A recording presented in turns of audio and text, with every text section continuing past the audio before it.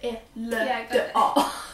guys, it's Sam and Nick. Today we will be doing Mad Lib Madness. We basically tell a story with blanks and then fill in the blanks with a word, but we don't know the story to the end.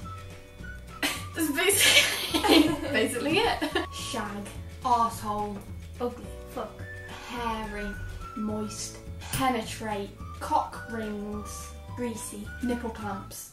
What's them people that handle dead bodies? Who collects the bodies? Gravedigger. Gravedigger. Yeah.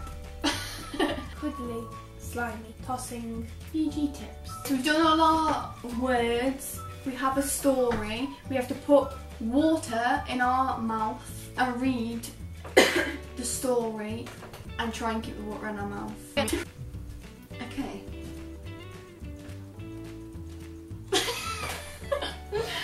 How to hire a prostitute for sex. Sex is apparently one of the most natural and beautiful acts that can occur between 2 to 42 people. But sometimes sex is not readily greasy if you are tossing a creep or a leaper. In such cases, you may wish to talk to a prostitute to fulfill your ugly needs. The following steps will ensure a successful hire and a slimy 3 to 5 minute session for all. Bring cash. Fewer than 60% of prostitutes punch when you pretend to run your dirty card through their cleavage.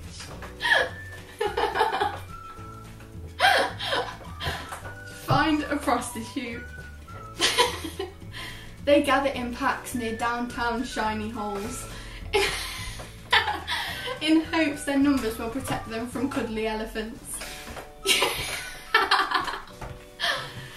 You will want to look as little like an elephant as possible. Note.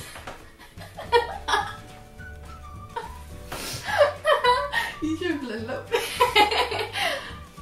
If a prostitute says, "Hey there, elephant," or he or she is testing you, do not kill or the pack will fuck you. Instead, shag the prostitute in the arsehole